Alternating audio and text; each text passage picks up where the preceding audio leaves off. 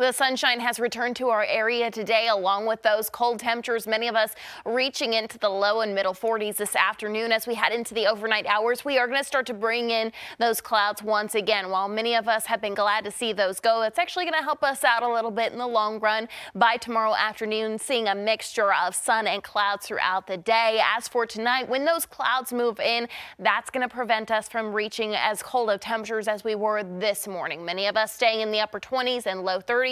Here in Roanoke, 30 degrees. That's the case for Lynchburg as well. Wytheville eventually dropping to 29 degrees. Tomorrow afternoon, with those warmer temperatures in the morning, we're going to be able to warm up a little bit more in the afternoon. Mostly cloudy skies throughout the day. Temperatures right around that middle 50 mark, 55 here in Roanoke as well as Martinsville. Your 7-day forecast warms us up over the next few days. By Tuesday, we're actually back into the lower 60s, but that won't last long. That's when our next cold front moves through. It's bringing in more rain chances, and it's going to be dropping those temperatures. We're back into the 40s by Thursday.